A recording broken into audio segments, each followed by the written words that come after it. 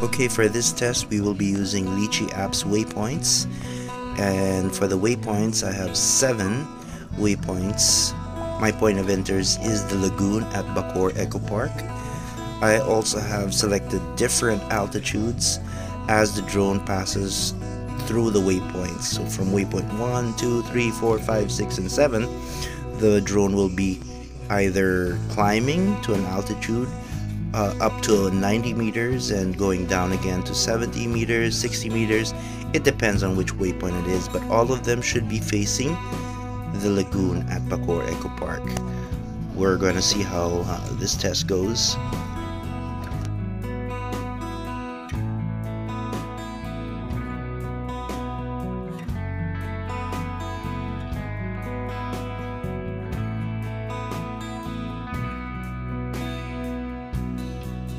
Okay, so now here we've started at waypoint 1 and the drone is now approaching waypoint 2,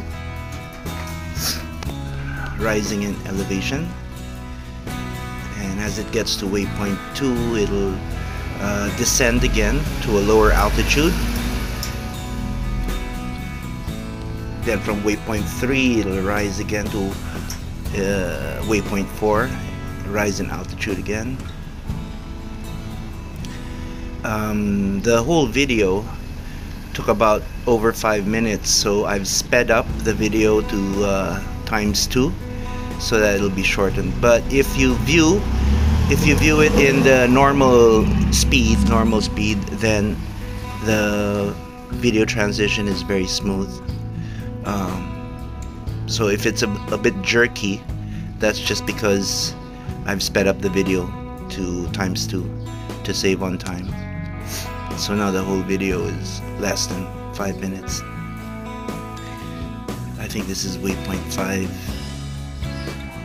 or approaching waypoint 6. So I'd say this is a success for Litchi's waypoint feature.